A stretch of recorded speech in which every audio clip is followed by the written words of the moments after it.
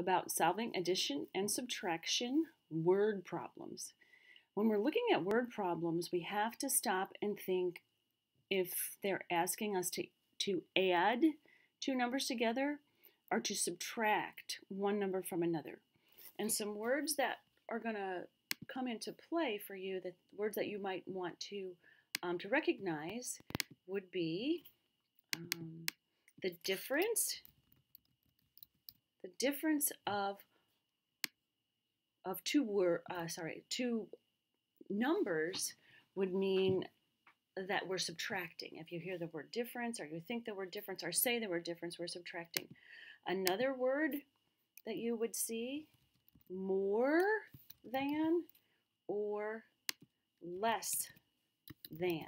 And if you see those words in these word problems, those are clues that should light up a light bulb that help you know and understand that maybe I'm going to subtract one number for another. If one number is more than another number, how many more is it? Means you're going to subtract. If a number is less than another number, you're going to see how many less it is, so you're going to subtract. If you're adding together, you're putting them together. So keep in mind those words as we go through these pages. Okay, let's look at what this first page says. Diego has 6 apples. Leslie has 9 apples. How many more apples does Leslie have than Diego? Will you add or subtract to solve this problem and explain? Let's go back to the beginning again.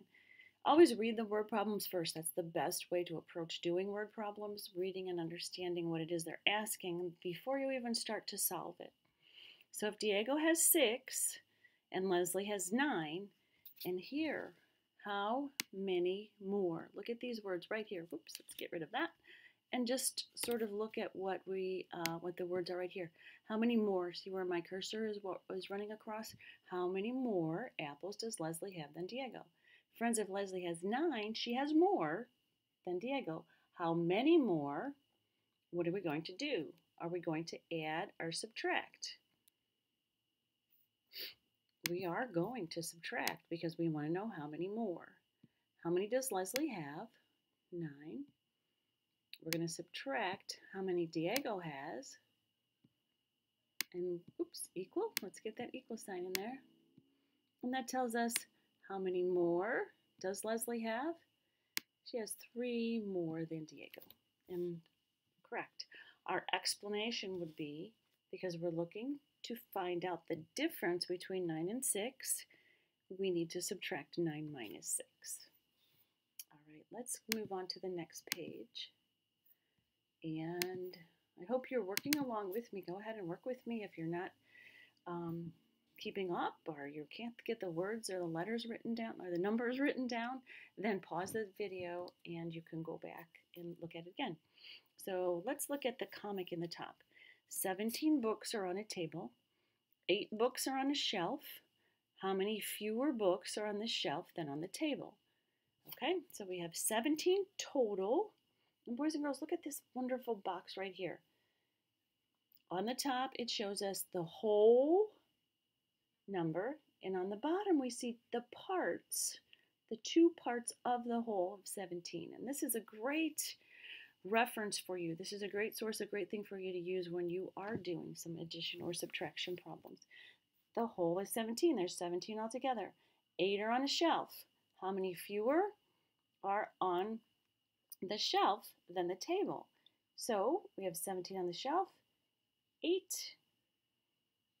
What is the addition fact that helps us to know what 17 minus 8 equals, or 8 plus what equals 17? And if we look over here, we see 17 minus 8 is 9. Our missing piece is 9. 8 plus 9 equals 17. So there are 9 fewer books on the shelf. Okay? Do you understand? Why can you use addition or subtraction to solve the problem above? Well, friends, we could use addition or subtraction. Let me get some words in here for you. Actually, let's go a little bit smaller on that. So hang on just a minute while I make that a little bit teenier so we can actually get the words in there that we need, okay? All right, so we're going to say we can use addition or subtraction if we know the fact. Oops, let's get that down below. Family. Boys and girls, if you know those fact families, you can use addition to subtract, or you can figure out the two parts of the whole. So those fact families are very, very important. All right, let's look at guided practice. We're going to write an equation to solve the problem. If you need to use counters, grab your counters and use those. That's perfectly, perfectly great and wonderful. So if Sam has 5 red tomatoes and 3 green tomatoes, how many tomatoes does he have in all? Well, in this problem, it's already been worked out that if he has 5 red and 3 green, he would have 8 tomatoes altogether. So we've done an addition problem there because we're adding them. That and right there tells you we're going to be adding these together. We're putting them together, okay? There are 16 party hats in a box. There are 10 party hats in a bag. How many fewer hats are in the bag than in the box? Boys and girls, here's one of those words that I sort of gave to you at the very beginning when we started. How many fewer tells us we're going to look for a difference. A difference is subtraction. So if there are 16 in a box, and you can make a picture in your mind about that too. 16 in a box, 10 in a bag, how many fewer are in the bag than in the box? So we know there are fewer in the bag, 10, 16 in the box. What are we going to do? Are we going to add this or subtract it? Right. We're going to subtract. We're going to take 16 in that box, and we're going to subtract the 10 in the bag to know how many fewer there are in the bag. And boys and girls, what is 16 minus 10? Boom, 6. So we have 6 fewer hats in the bag than in the box. All right, today we're going to keep going. So turn that page, the next page, and we're going to look at that independent practice together. We're going to write an equation to solve the problem using counters if needed. Again, if you want to get some counters out and use them, you're welcome to do that. If Cho has 3 more toy horses than Hakeem, and Cho has 9 toy horses, try saying that 3 times fast, how many toy horses does Hakeem have? So if Cho has 3 more than Hakeem, and she has 9, how many more? 9. How many more is it than 3? So 9 minus those 3 extra ones. She's got 3 more. How many does Hakeem have, friends? 6. Oops. Neat and tidy as you can be, right? So get it on that line. All right. Number 4. There are 12 peaches in a bowl. If the children eat some of them, now there are 8. How many peaches did the children eat? So if we started with 12, again, think about that whole number of 12. 12 were eaten. 12 were in the bowl, and then some were eaten. We don't really know what was eaten here, do we? But we know that there were 8 left.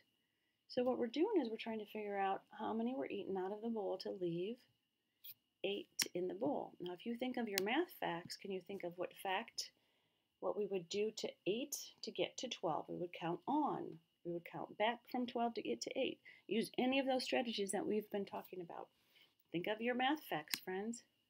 How many peaches were eaten so that there were 8 left? And that answer is 4. Nice job. Okay? All right, number 5.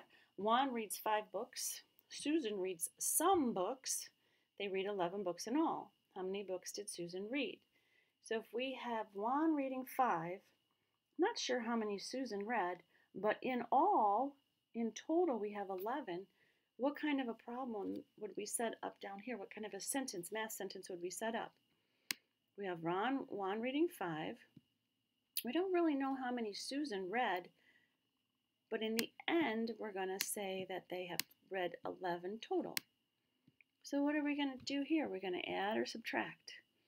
Because Susan read more, we're going to actually add some books. And boys and girls, look at these numbers. Think of your facts. 5 plus what equals 11? 11 minus 5 equals what? Start at 5 and count on to 11. What is the missing number of books that Susan read? And that answer is also 6. Nice. Number 6. Jack has 13 brushes and Igor has 6 brushes.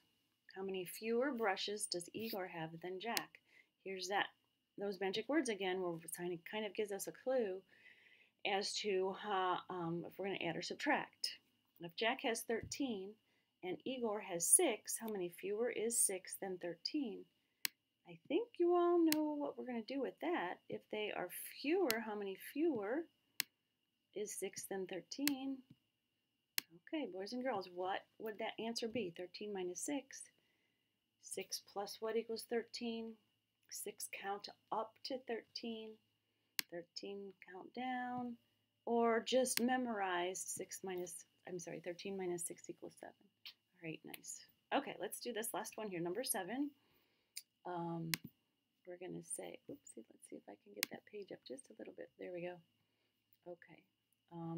I know that those numbers are sort of in your way, so hopefully you can still see what you're working with here. There, that should work great. Okay, so if Jen had 3 animal stickers in her collection, her friend gave her 5 more stickers, and then Jen bought 7 more stickers. How many stickers does she have now? We're going to show our work. Boys and girls, says show your work, you got to show the work, okay? Follow those directions, remember. So let's see, Jen had 3 animal stickers, so she's got 3. Her friend gave her 5 more. So what are we going to do? What addition or subtraction? Well, if she's gotten more, we're going to say 3 plus 5. And what is 3 plus 5? 8. Good. Okay, so now she has 8. And I just am pulling that down from on top. I'm pulling it down so we can continue to work on it.